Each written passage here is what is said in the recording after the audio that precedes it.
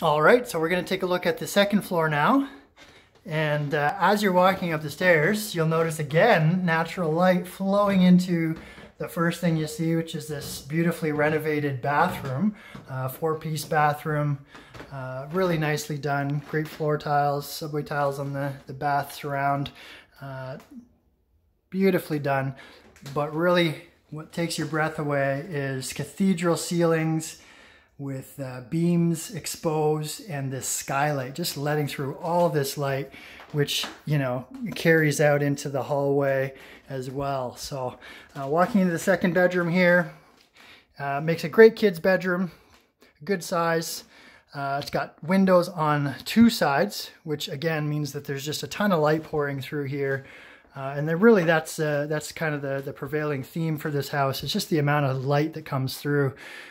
Closet there, so good size bedroom here for kids, or if you have no need for that, certainly would make a great office as well.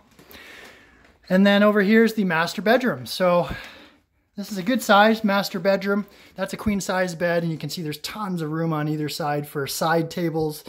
You could fit a king size bed in here easily.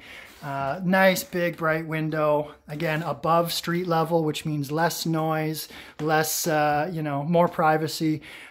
Just really really nice, nicely located. His and hers closets, double closets, wall to wall, floor to ceiling. There's organizers inside.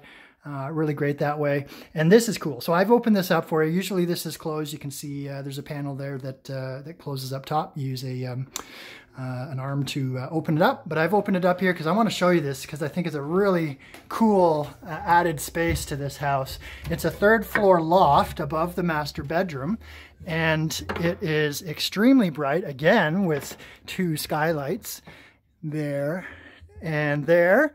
And it's even got ducts up here too. So in the winter time you have heat, in the summertime you have air conditioning, and this space is full ceiling height. So a full adult is going to be able to stand up. I'm taking my time here on the stairs just so I don't fall down while I'm recording a video. But fantastic space up here. Great for storage, great for an office, maybe a dressing room for mom and dad, a playroom for the kids. Really cool extra space here, whatever you decide to do with it.